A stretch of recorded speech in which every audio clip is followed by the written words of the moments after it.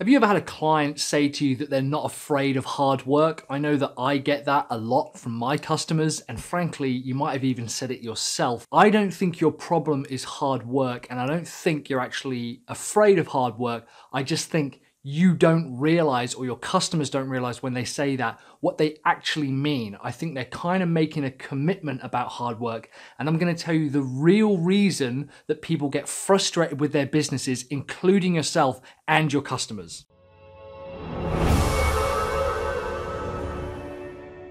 So just got back from, frankly, our honeymoon, actually, which is why my office is an absolute state and why everything in my house is a bit of a mess. Let's talk about the real reason that people get frustrated with their business. So as I mentioned, I don't think that most people do worry about hard work. So I think a lot of people think that when it comes to running a business, and this is particularly true with marketing, when they take on a marketing challenge, how often have you taken on a client and they've said to you, look, we're not afraid of hard work. We don't mind working hard. We work hard here. You know, we grind stuff out. We're real grinders. We're real grafters. You think, fine. But then 3 months down the line, 6 months down the line, a year down the line, a week down the line, you found out that they're getting very frustrated with what you consider hard work, but they're getting pissed off and you can't figure out why. The reason is that they're not afraid of hard work. What they're afraid of is no feedback, and that's 100 times worse. So I think most people think that hard work in a business is kind of like pushing a boulder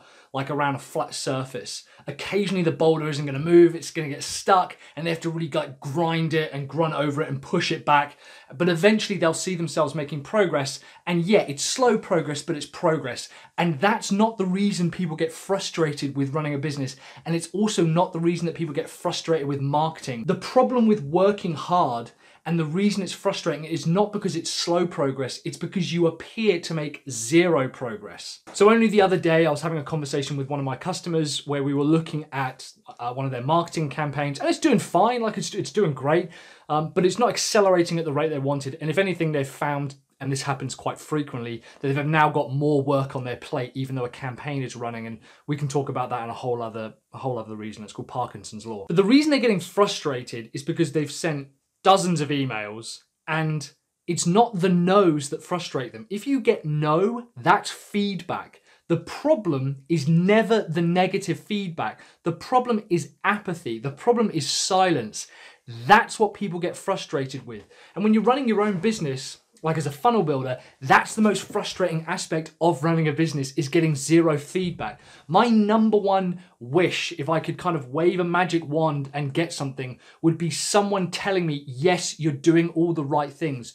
Even if you are not getting feedback at the moment, even if things don't seem to be progressing, you're doing the right thing. Keep moving in that direction. And this, of course, becomes extremely dangerous, because we all know that if your customers don't get feedback from something, they'll want to try it again. How often have you run a test where you've driven a bunch of traffic to a page, or you've paid for a bunch of ads, or you've started creating content, and because there hasn't been an immediate explosion in income and people are fucking throwing money at you from all over the world, your customer goes, let's try something else. This can become extremely dangerous, because changing tactics, or pivoting as it's often called, is not a sensible, appropriate thing to do. Just because you haven't made progress, or doesn't look like you've made progress, doesn't mean you're not making progress. Kind of one of the like real life examples you'd give with this would be the equivalent of compound interest on like saving money. If you put $100 a month or $100 a week aside for the first 5 years, the growth on that is going to be minimal. And it's not until like 6, 7, 8, 9, 10 years down the line that it really starts to stack up and you start to get meaningful feedback. And it's the same with writing blog content. When I wrote a blog post every single day for 2016, and I did a video every single day for either 2017 or 2018, I can't remember, immediately the feedback was pretty low. And what was interesting is I actually didn't have a massive growth in subscribers. I didn't have a massive growth in traffic to my website. But eventually I did. And before I saw growth and feedback, a lot of people were like, you should start again, try a different channel, try a different tactic, use a different video strategy, use a different video formula. But now I see that the growth is faster per week and per month than the entire year previously, when I was doing that massive amount of work. So when your customers get frustrated with the lack of feedback, what are you supposed to do? And this is kind of a mindset thing, and it can be very difficult getting a customer kind of to stick with something when there doesn't appear to be any feedback. When customers are investing in a marketing project, when they're not getting any feedback, and even if they're not getting no's, most customers would prefer a no, they mistake a lack of feedback with a lack of progress. Thomas Edison said that I haven't failed at making the light bulb 10,000 times or whatever. I've just found 9,999 things that didn't work. Regardless of the fact that whether he did or didn't invent the light bulb or whatever, he understood that progress is made regardless of whether there's feedback or not. If I had published blog posts every single day and thought, yeah, but it hasn't increased my traffic yet, and stopped, I would never get the feedback. You have to push through that barrier, and customers have to understand that. And if you need to explain that to customers, you need to break it down in, in the term that certainly Thomas Edison did, but also it might be that you're choosing the wrong type of customer. I find that businesses who are investing the owner's money are very hesitant to continue working at something and work hard when there's not getting any feedback. Even stuff that doesn't cost a huge amount of money, and you still have to grind away at, like creating content, sending a lot of emails, creating videos, creating podcasts, promoting and publishing.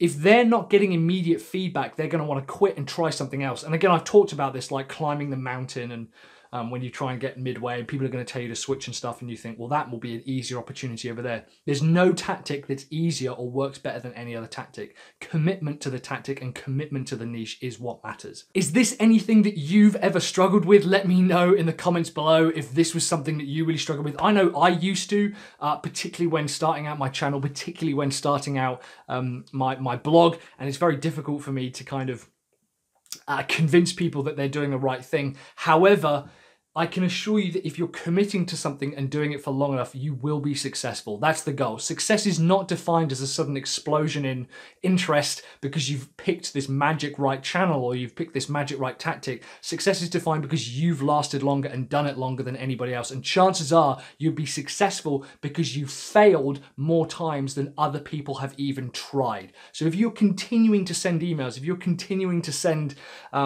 proposals, if you're continuing to pitch, don't mistake a lack of feedback as a lack of progress, because the two are irrelevant. And you'll often find that just because you think you want to hear loads of no's, and that's what people think they want to hear, going up against people and people saying no, no, no, no, no. And while that does happen, it's more likely that you'll fall on deaf ears and no one's going to hear from you. Anyway, let me know in the comments below if this video was useful.